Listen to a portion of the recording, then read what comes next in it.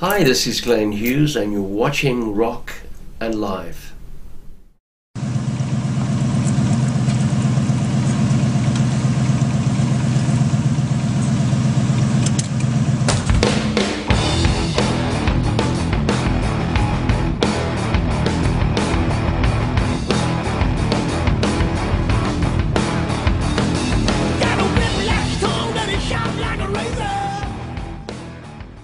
You know, the album was made, the album was written primarily at my home in last November through March.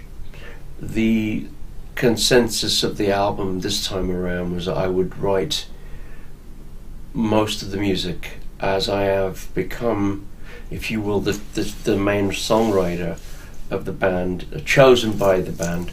And it really is, and at this time of my life, the core of what I like to do the most is write songs. And originally this album was going to be a solo album. I was going to take a year away from Black Country just to take a break, and then Kevin Shirley suggested to me, let's do another album before you do that. So some of the songs on this album would have been on a Glenn Hughes album, and I want to make it very clear that anything I do, and if I do anything recording wise from this point, it's probably going to be a hard rock platform. Not so much of the groovier, funky black stuff that I really also like, but I've been given a wonderful platform in Black Country to make rock music. With a kill switch mind, a role manipulator, and you're so alive, I can see you on the marquee. You're an overdrive, but you're looking for the soul key.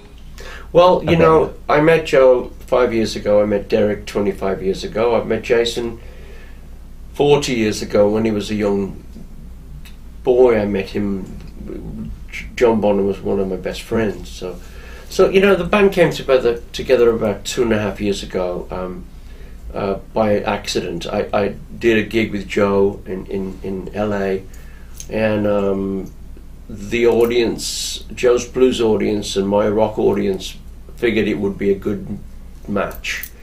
And then, you know, Kevin suggested that Derek and Jason come down, and that would have been 6 weeks later. And in that time, I had written 6 songs.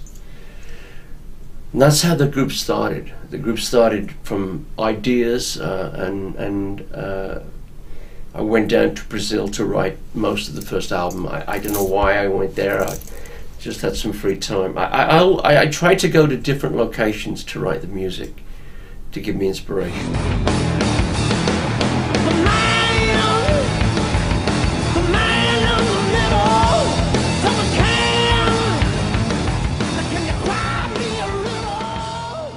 The writing on pretty much all the albums is coming from my home studio. The band don't really get to listen to the songs until the day of recording. Now that sounds very strange. Most bands that I've been in, or most music I've made, has gone through 3 stages: the writing, the pre-production, the rehearsal, and the recording. With Black Country, it's the writing and recording. There's no pre-production and there's no rehearsal. It's the way Kevin Shirley likes to do it, and I think it's a great way. It works for him, it works for this band. But I must say that this band is somewhat special because it is a band that is extremely talented musically. Yeah. And a band that gels almost immediately. It's instinctive. Instinctive and spontaneous. And somewhat combative. There are different personalities within the group. Remember, Joe is really a blues guitar player, and a wonderful guitar player, and I am really a rock guy.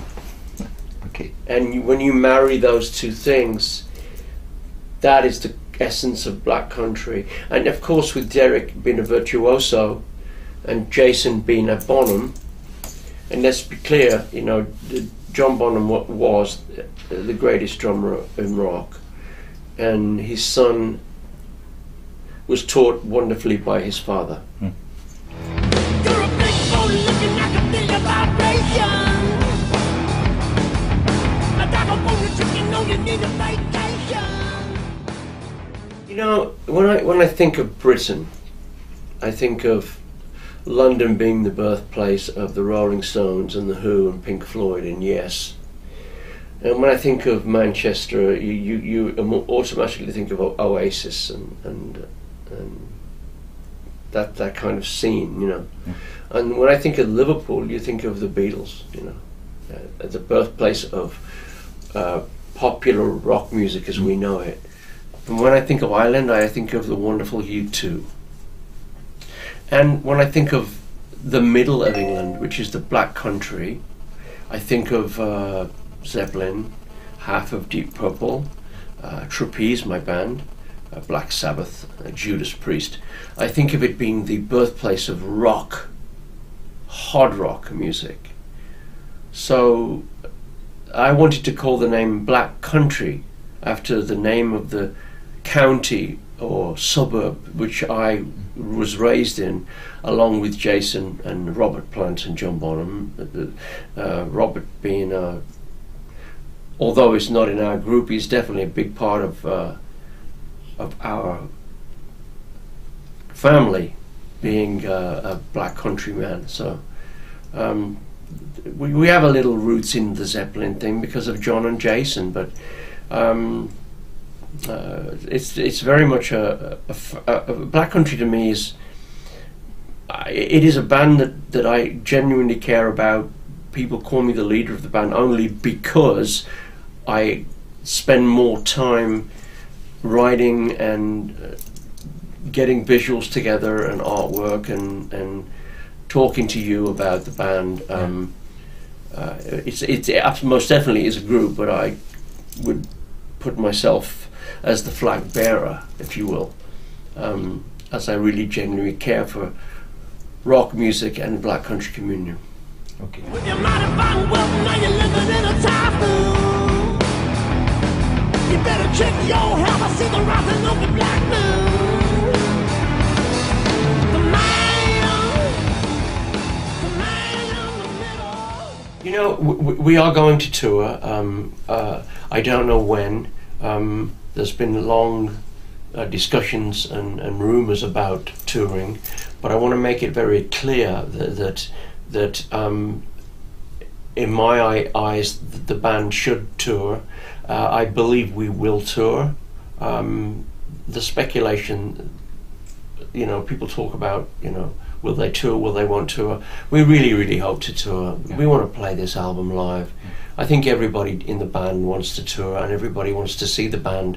We have a lot of fans that haven't seen the band, and as the guy that speaks on behalf of the band, I have to be very careful. But in my eyes, I really want this band to tour. So we have to wait and hope. Can you cry me a river?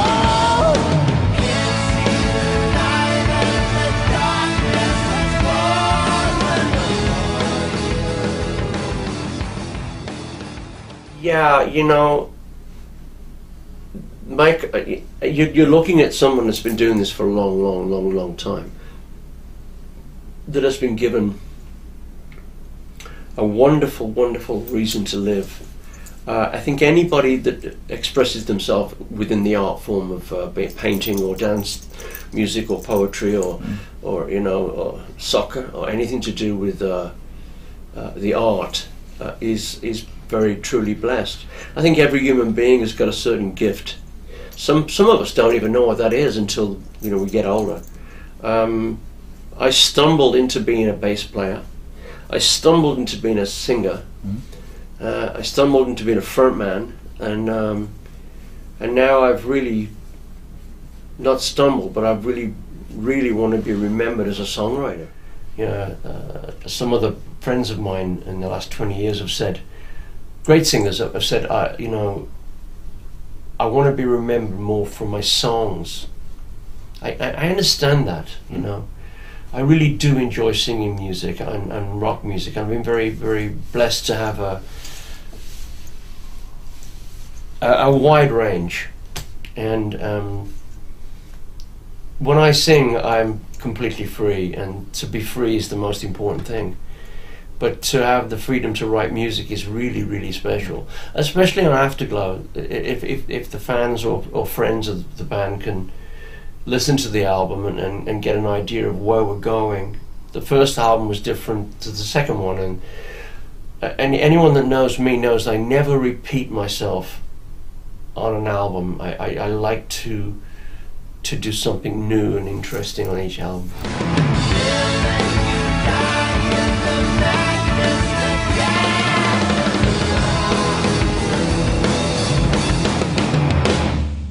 In a big black corner, you're full of ambition.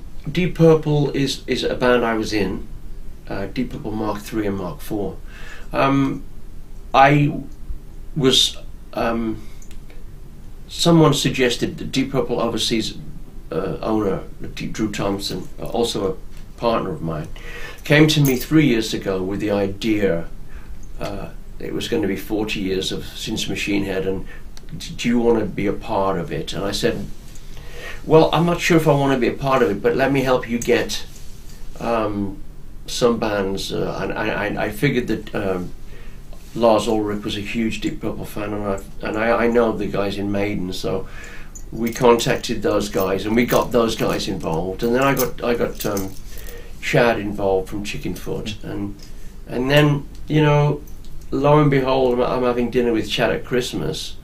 And he said, we really got to do a song on the album. And I said, okay, what's left?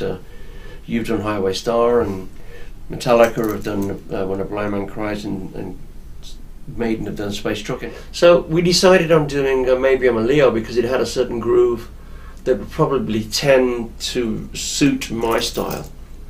And I said, let's cut it as a trio, more Hendrixy, if you will, and leave the John Lord instrument out, because you can't really duplicate John Lord because he's such an insane keyboard player.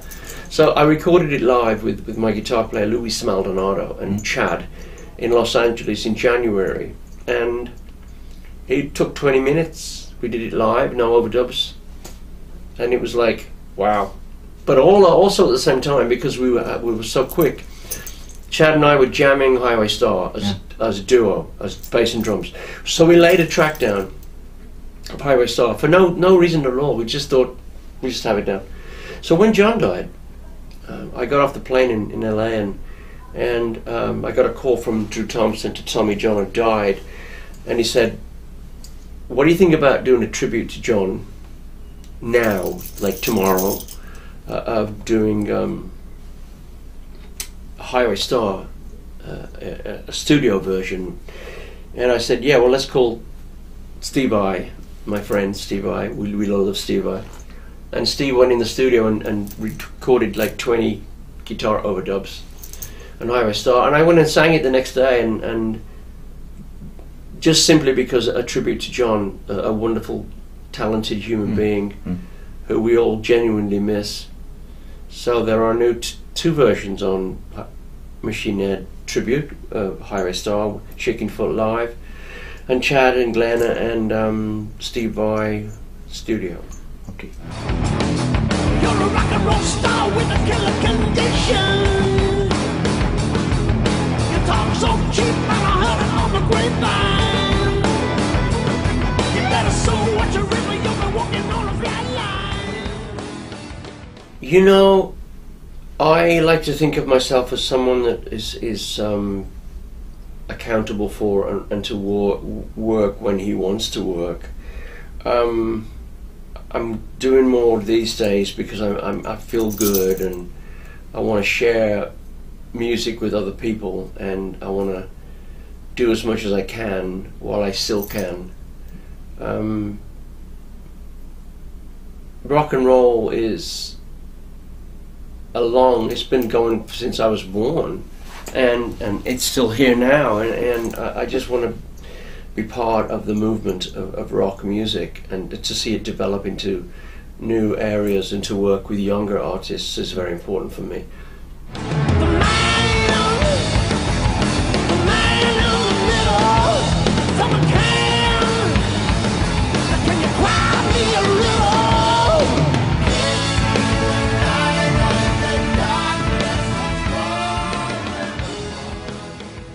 I do. Something that I'm working on in Los Angeles that will remain a secret for some time until we announce that. Something I can say that will be wonderful, so we will wait for an announcement. But Black Country Communion will continue to work, Yeah. and hopefully tour. And meanwhile I will work on my secret project, which we will find out around about Christmas time. Yeah. All I want to do is play live music and play all over the world and play to rock fans. Got a whip like a tongue that it shines like a razor. With a kill switch mind or roll manipulator. And you're so alive, I can see you on the marquee. Love my French fans. I mean, it's what a wonderful country. I've been coming here for so long, got a lot of friends here, and it's great to play here. I don't play here a lot, but when I do, it's great to see so many people come out to see me play. I do love this country, and I shall be back. We just make music we like.